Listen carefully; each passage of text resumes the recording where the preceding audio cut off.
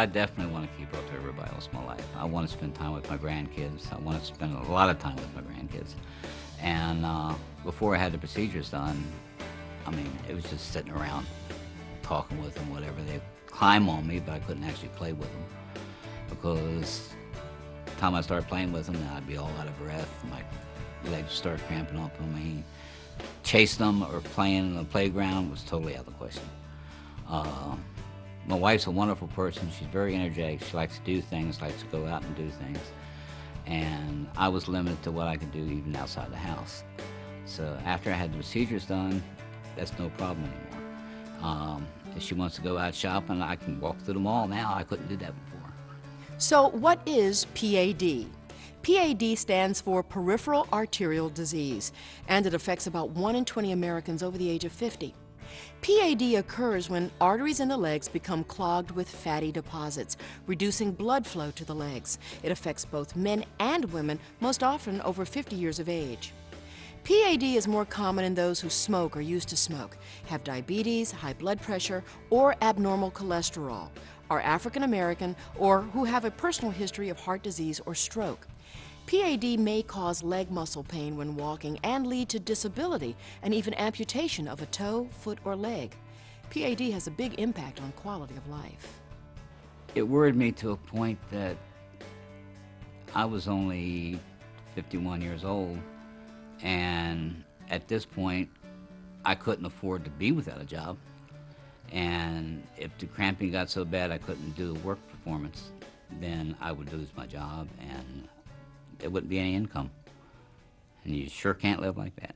The blocked arteries found in people with P.A.D. are an indication that they are likely to have narrowed arteries to the heart and the brain. In fact, P.A.D. is a powerful warning sign. It means that you are at high risk for having a heart attack or stroke. The doctor says I might have had a mild heart attack at one point, and it might have been in my sleep, so I didn't even know I was having it. The good news is that P.A.D. can be treated, and heart attacks and stroke can be prevented by making lifestyle changes, taking medicines, and having special procedures if necessary. First, it's important that you get a prompt diagnosis. The simplest test is the ankle brachial index, or ABI. It compares the blood pressure readings in your ankles with the blood pressure in your arms to determine if you have P.A.D.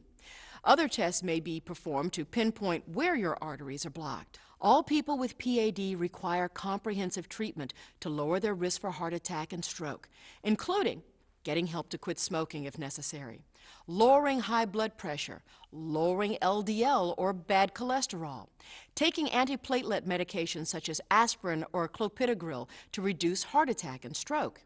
If you have diabetes, managing blood glucose and practicing proper foot care. If you have leg muscle pain when walking, a symptom known as claudication, you should exercise regularly. Leg muscles become weak when not used, and only exercise can keep those muscles strong. Exercise is likely to be most effective if you can do it in a special P.A.D. rehabilitation program. Now, in this setting, you can work closely with an experienced health professional who will design an individualized treadmill or track walking program for you.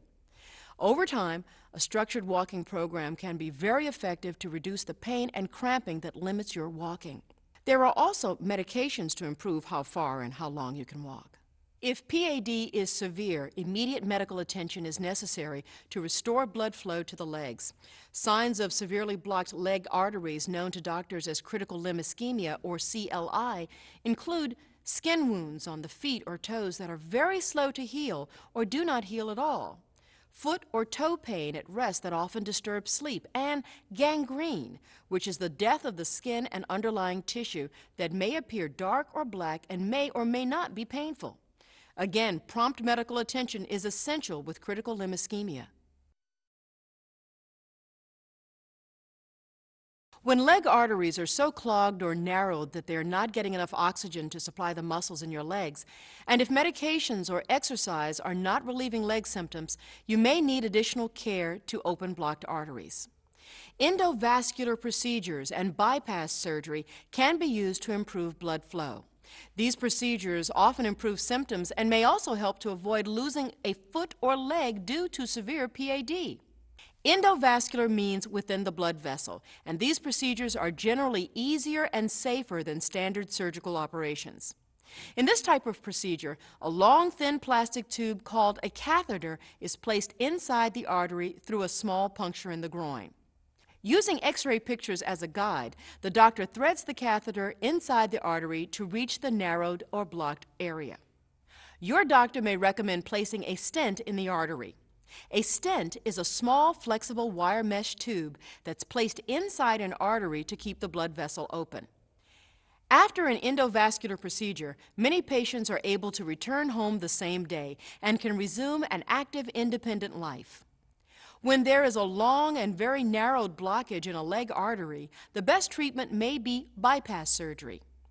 In bypass surgery, a new blood vessel is attached to allow blood to go around the blocked artery.